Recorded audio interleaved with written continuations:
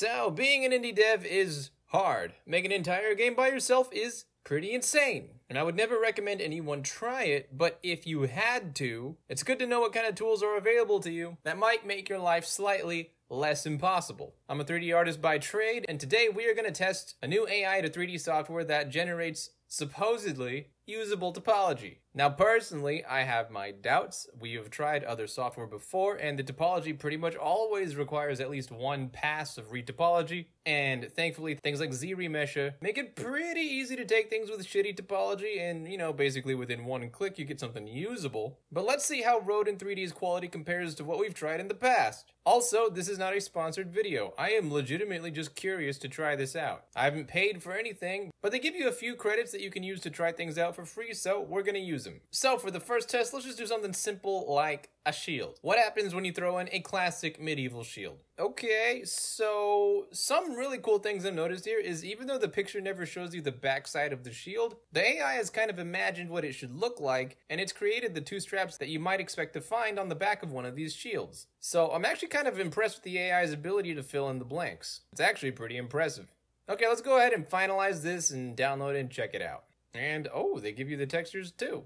I really like that. Let's see what it looks like in Blender. Okay, so the topology is definitely better than what we get with the other software. Like, substantially better. It's still not optimal, but if I'm being honest, depending on your project and if your game is using Nanite, the poly count doesn't really matter as much. And especially with the textures on, it doesn't look half bad. I could definitely see this if you were super crunched for time and you just needed a bunch of simple background standalone objects. I honestly don't think the player would notice or care about the minor topology mistakes that you see in some of these areas. Okay, so let's do something a bit more complicated like a helmet. Everyone knows shields are really easy, but how does it handle something more sophisticated? Alright. Okay, so on the one hand, it's not bad. The only thing I'm not too happy about is, like, the original design, we had this slick, narrow, sharp visor, but the AI has kind of made it just look derpy and kiddish, which I'm not really a fan of. But if we look at it in Blender, the topology is definitely workable, so if we needed to, we could just go into sculpt mode and fix the shape of the visor manually. And even though the topology is not great, for the amount of time and the price that it would have cost to get this, so far so good. Now let's actually try and break it. Now I'm almost 100% certain that as soon as we throw a woman into the AI, it's gonna break. But before we do that, let's throw a man in there first. Here's a concept from one of my buddies that I've always wanted to bring to life in 3D. So let's see how good it looks in Rodin. Okay, so it's not as good as I'd hoped it would be. Something I'm starting to notice about Rodin is, again, it kind of misses the proportions and the original designs of the shape. Like, I don't know, compared to the original reference, he looks like he kind of gained some weight. And once again, the helmet just looks kind of sad and derpy. Like, we had this slick, sharp, narrow design for the helmet and the visor, and we just completely lost that. And just to show you what I mean, if we throw the exact same picture into one of the other AIs like Trellis, yeah, the topology we get is kind of ass, but it does a much better job at staying faithful to the original designs and the proportions. The waist is narrow, the helmet looks sharp, the overall shape is very attractive, and I'm telling you, as an artist, it doesn't matter how good your topology is, if the proportions are not right, the character's not going to look right. But yeah, technically, we could fix the proportions in Blender or ZBrush. But yeah, I would say so far, one of the biggest weaknesses that I'm seeing in Rodin is it kind of makes everything wider and it loses the proportions. Okay, so because it kind of failed the knight, I actually have zero expectations for it to do the female correctly. But what the hell, let's just try it anyway. Now, I'm hoping it will at least give us a usable hair blob that we could sculpt with, because I hate making hair, and, well, yeah.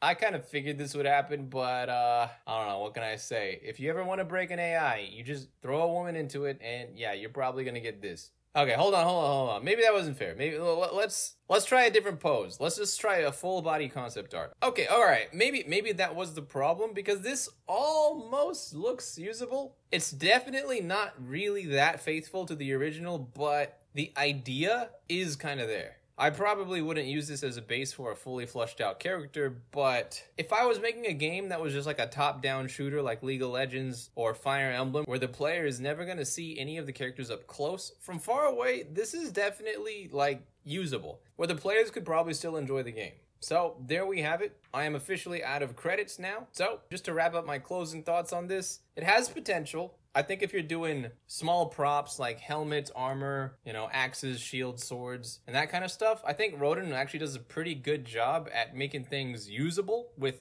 workable topology. It's definitely better than other AIs, and you'd probably still have to go through and fix a few things. But as far as props and standalone things like furniture goes, I could definitely see Rodin having a place in the workflow there. Where I would not use it is generating full characters. Maybe if your character is simple enough, you could try it, but for the stuff that I do, it definitely still needs some work. But remember, this is all still super early, so I do look forward to seeing them make improvements to this. But regardless, hope you enjoyed that. Thank you so much for watching, and as always, hope you have a fantastic day, and I'll see you around.